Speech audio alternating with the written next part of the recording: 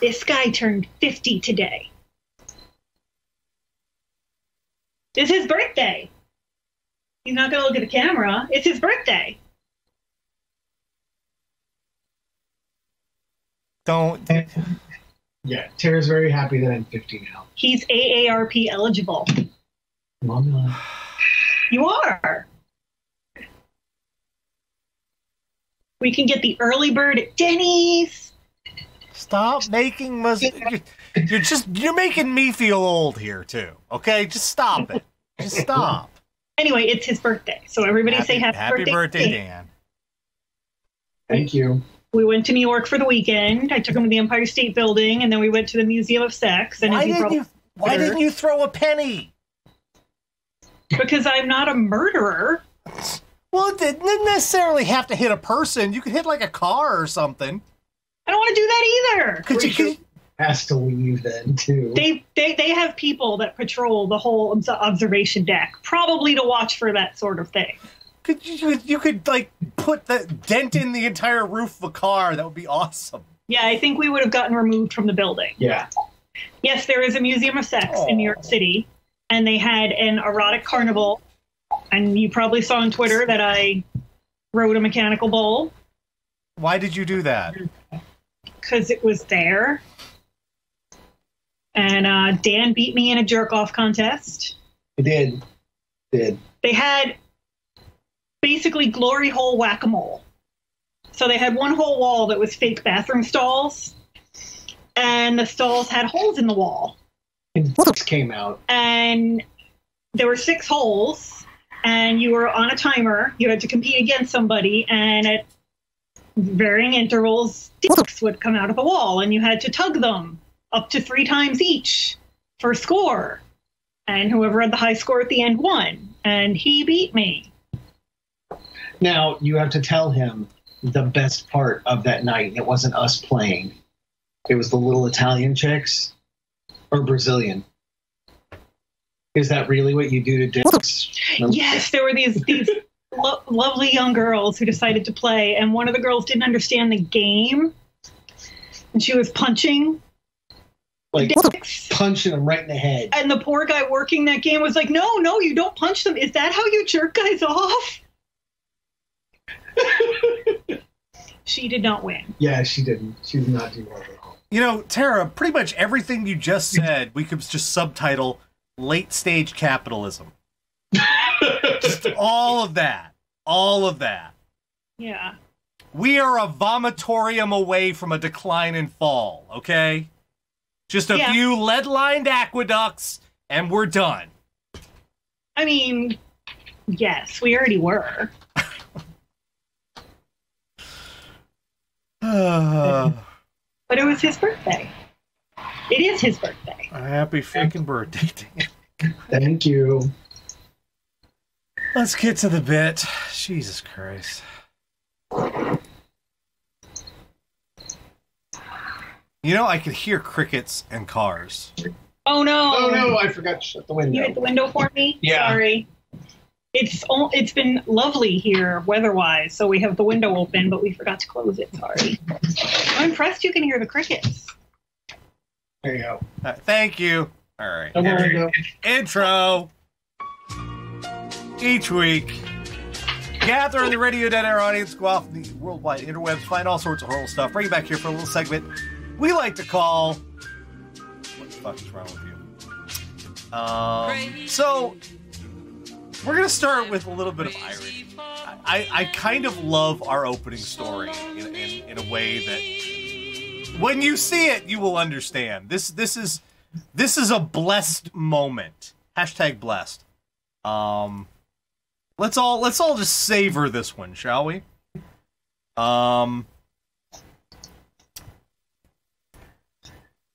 Man's pickup stolen while he was robbing a store. Oh no! Kennewick police say.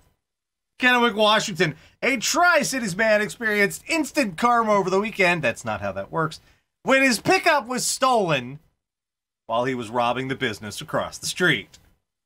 Incident unfolded around 6 a.m. Sunday when Kennewick police responded to the 500 block of East Brunel Avenue reports of a vehicle theft. The vehicle's owner told officers someone had stolen his red 1992 Chevrolet pickup. The owner had left his keys behind the seat, and a thief drove off with the truck. But after surveillance video was reviewed, police discovered the reason the pickup owner had left his truck is because he was off stealing items for a business across the street. The owner was booked into Benton County Jail on a warrant and a new burglary charge, so he had a warrant out anyway, and he called the cops about his truck. Oh. And the last line is the best part. His pickup is still missing. The truck is still at large. Oh! I kind of want to find out that it was the owner of that business. That, like, they thought about foiling the robbery, but, you know, that person could be armed, and you don't know how dangerous that is, but they left the keys in their fucking truck. That is just a moment. That is the stars aligning to tell you something. Yeah. You come out with your booty, and your getaway car is gone. Why did he leave his keys in the getaway car? Yeah, you gotta take those with you. I mean, I can just imagine him standing out there with his ill-gotten gains and go, "You can't trust anybody anymore! World's going to hell. World's going to hell! What's happened to us?" Is this irony? Is this irony, or is this ironic? Technically, I don't think it's ironic. It's just funny. It's just funny. I kind of love the trust he placed in his fellow man as he's robbing them. My mom always used to scold me for leaving my purse on the pew when I went up for communion at church. And I'm like, if I can't trust people in mass not to steal my purse, why are we coming here? Fast forward to all these scandals of the Catholic Church later, and well, it wasn't about purse stealing. They're doing much worse shit than stealing purses. Your purse will be fine, though. Many horrors befalling kids, not so much, but your purse is gonna be fine. Your kids, no, but the purse will be fine. Next up, holy wow. Okay. We've had this story, variants of this story over and over and over. But the one thing missing from variants of this story over and over and over was the Autobahn. German boy 8 takes car on 87-mile-per-hour joyride. No. An 8-year-old German boy stole his mother's car and took it for a nighttime drive at 87 miles per hour. That's 140 kilometers per hour along a highway. The child was discovered parked at a motorway along the A44 highway near the northwest German city of Soest in the early hours of Wednesday. Boy's mother called police, alerting them that her son had taken her VW Golf, which has automatic transmission. The kid is... Which is not as common over there as it is over here. Over here, Europeans aren't as big on the automatic as we are. No. We had trouble finding an automatic car in Ireland. The kid's driving around. It's a VW Golf. I didn't even know it could go 87. It's not a knock on the model. I have a Honda Fit. It can't go 87 miles an hour. It would explode. When speaking to police after the incident, the boy reportedly said, quote, "I just wanted to drive a little bit." Okay. Spokesperson for the Soest North Rhine-Westphalia police told CNN, boy stopped driving because he didn't feel comfortable driving on the motorway. Boy would regularly go go-karting and drive bumper cars and had driven a car on a private property. It's not the same. Not the same. Not the same as going 90 on the highway. Why did you let the 8-year-old, why did you teach the 8-year-old how the car worked? Yeah, like, why are you... I know in rural areas, kids drive much younger. We've gotten scolded about that on the show before. 8? But not 8. Not 8. Not 8. Sorry. Not 8. Not 8. Now I'm thinking of Carol Danvers in the go-kart, though. Flipping the go-kart into the hay bale. 87 miles an hour. Jesus. Thank God that kid's okay. 1 more mile an hour, he would have gone back in time. Yeah. Next up, this is from Pennsylvania.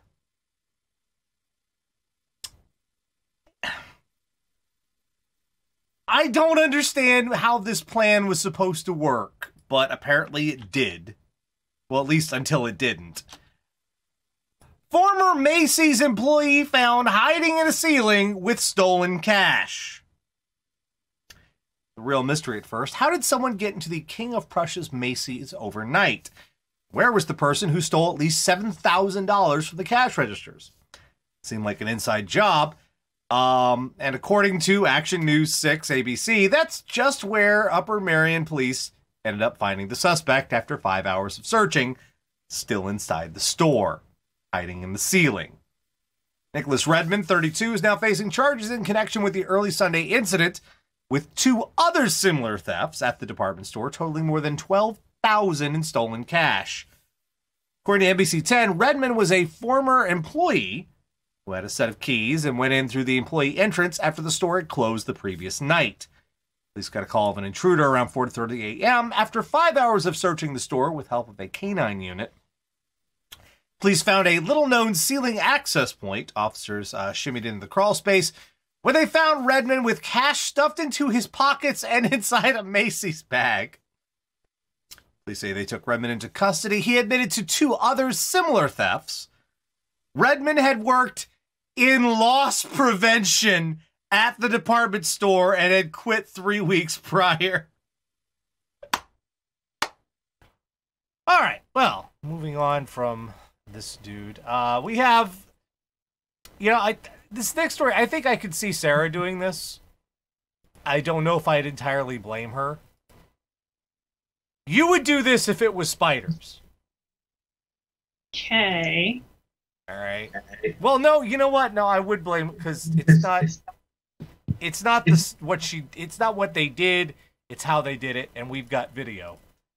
Oh, good Lord, these freaking idiots. Let me, we got video. There we go.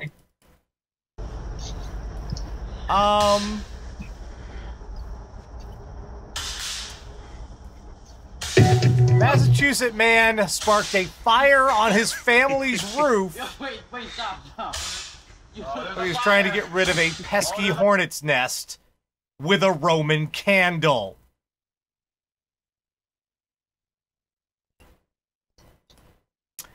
David Schmieda, I think I said that right. David Schmieda of Sturbridge first tried using Raid. That didn't work, so he decided to use a firework instead.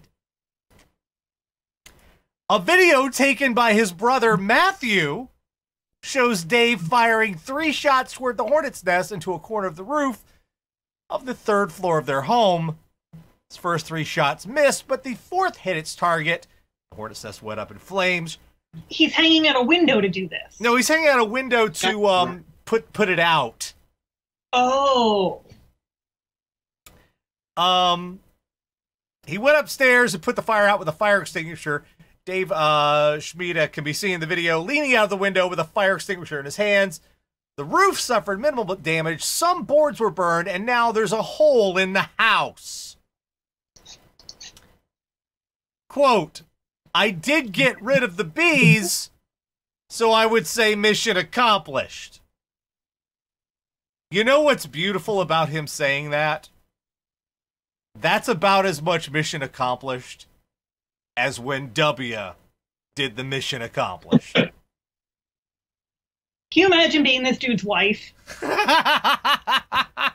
he's like, honey, you told me to get rid of the hornet's nest. I got rid of the hornet's nest. You got rid of the insulation. You got rid of that piece of wood over there. The pesky corner of the fucking roof, too, didn't you, Dave? And do you know what this video represents? Men? Well, not that, and an insurance claim you can't try to Yeah. You've blown your insurance claim. No calling that an accident, because your brother put it on social fucking media. Yeah, we are no, fuck you. Farmers ain't fixing that. He's extremely lucky he was able to put that fire out. Seriously. Like, that could have been your goddamn house. Spoiler alert. Now look, I appreciate nests are fucking flammable. I appreciate being really freaked out by hornets because they are the mad demons of the animal kingdom. Little pain machines, yeah. They are horrible little creatures. They are proof that there is no such thing as a good and loving deity of any sort. No. This is true. This is true.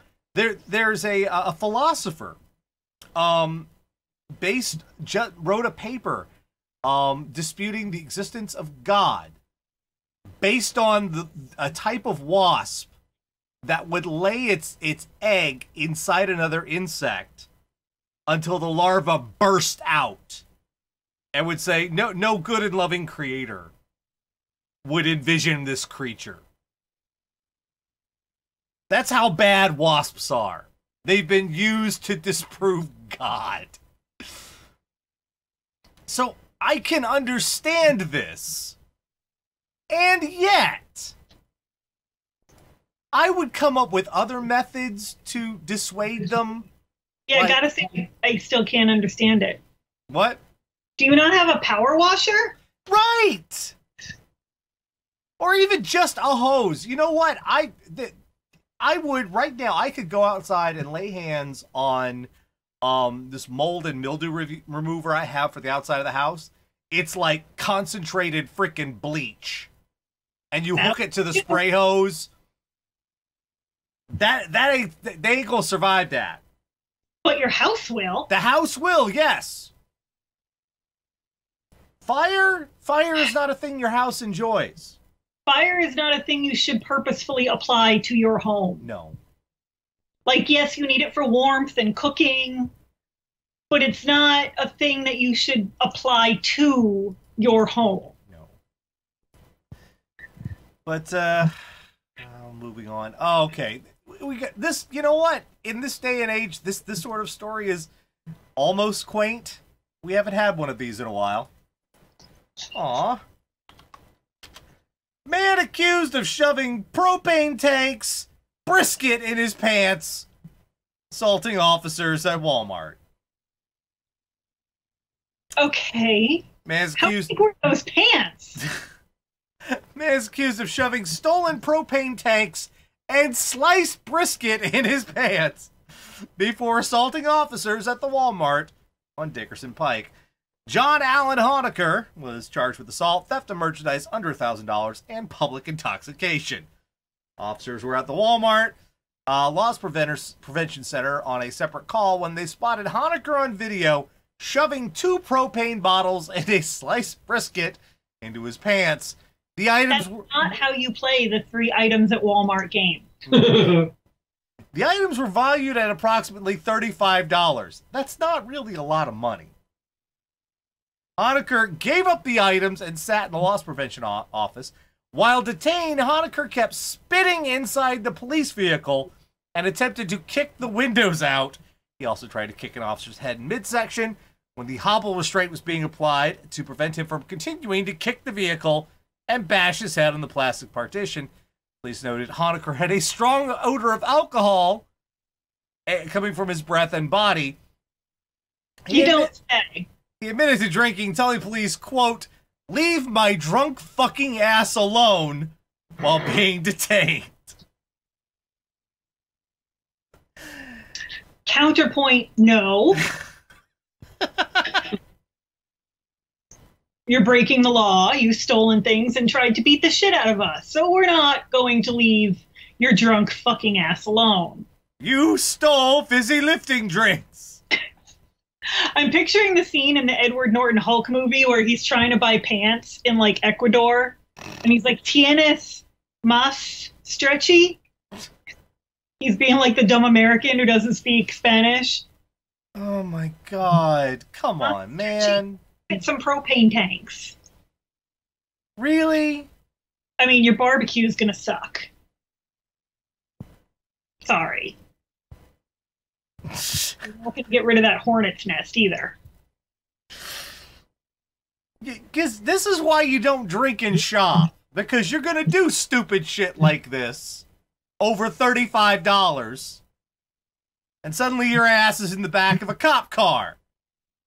I'm not even allowed to go grocery shopping sober with him because, like, the bill goes up by at least $50 and the cart is full of cookies and donuts and crap we don't need that is full of sugar.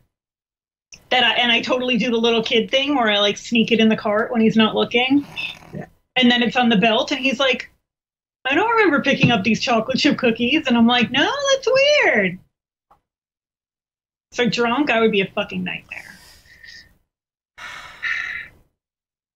I love the mugshot, too. He's just, that's sort of a, well, here I am. Also, that haircut.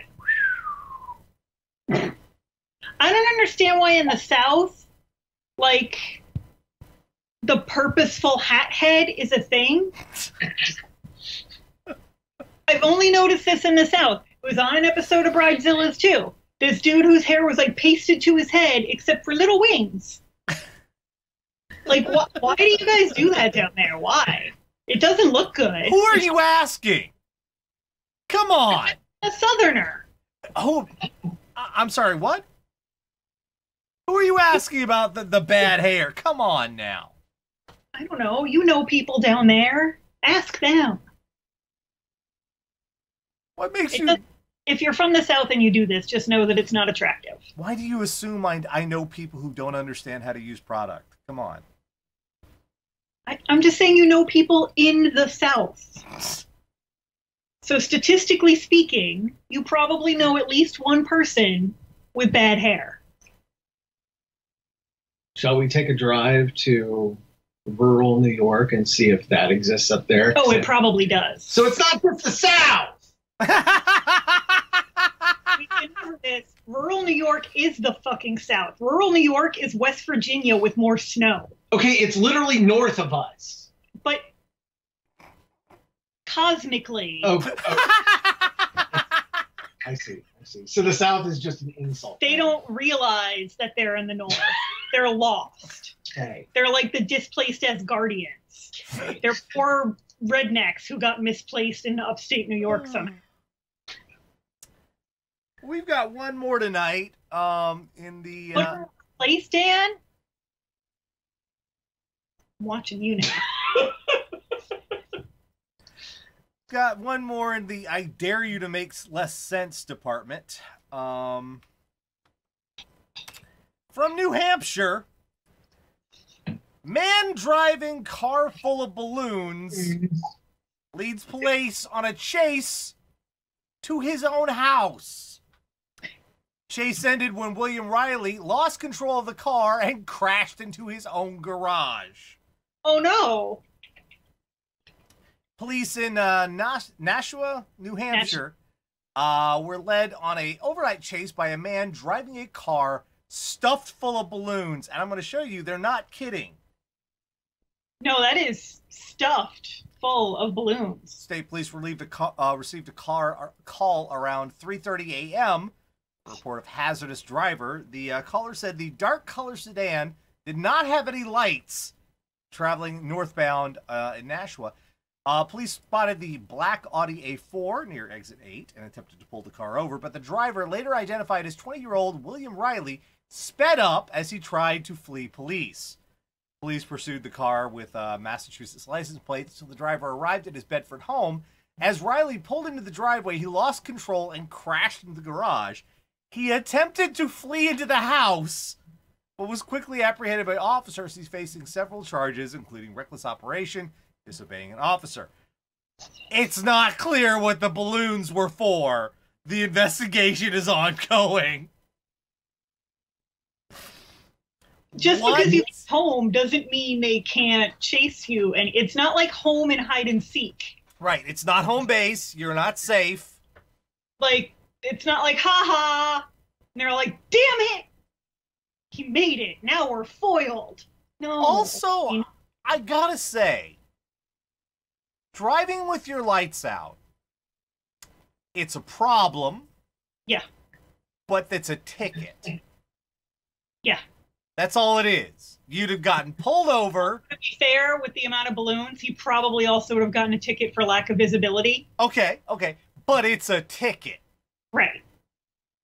It's not a felony. You're not going to jail over it. It's well, unless you do the cop. things. Yeah. Yeah. You could have just stopped, dealt with it, and gone on about your balloony way. Yeah. But oh no, you had to, you were a daredevil. What was going on here? There is a story that we're never going to know. I know.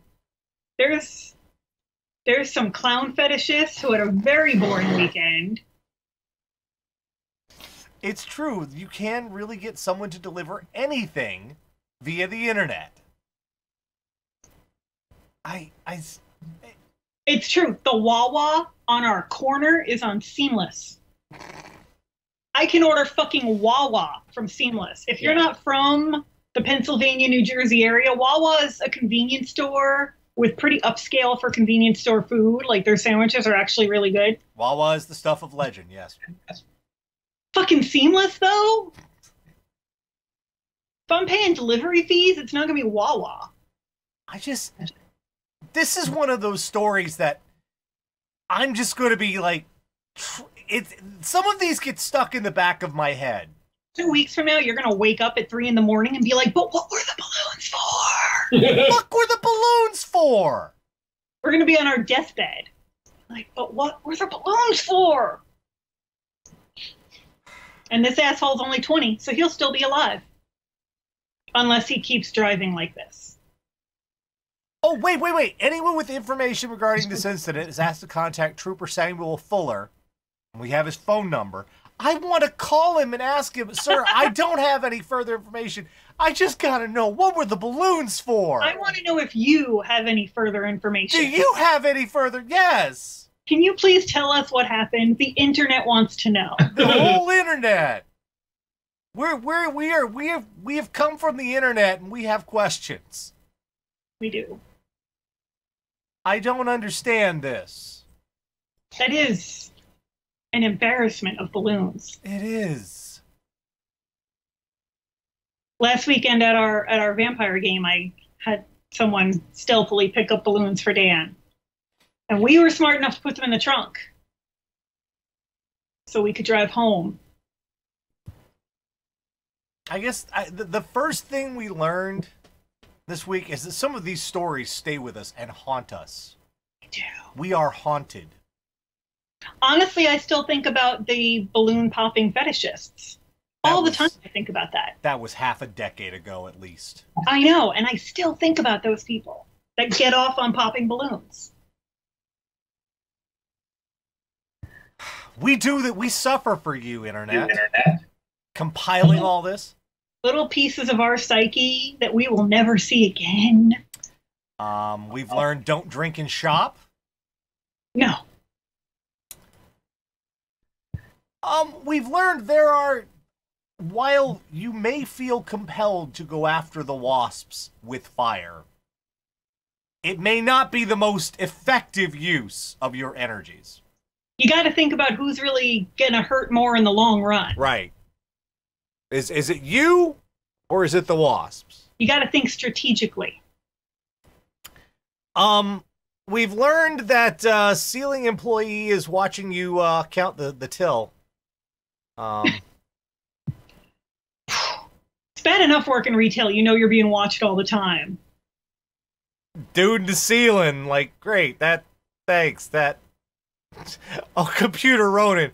Oh, what a feeling to be hiding in the ceiling. That was beautiful. That was well done. We've learned that in Germany, the kids go fast. Yeah. That little bugger could draw. We don't have an Autobahn. They go fucking hard in Germany. They adapt to it at an early age. They prepare themselves. That kid is gonna get on the racing circuit. Yeah. And finally, this week we've learned sometimes you get back what you put out into the world. Rob the store, truck gets stolen. All kind of it comes together. It's kind of a. It turns out the secret is true, but the universe is an asshole.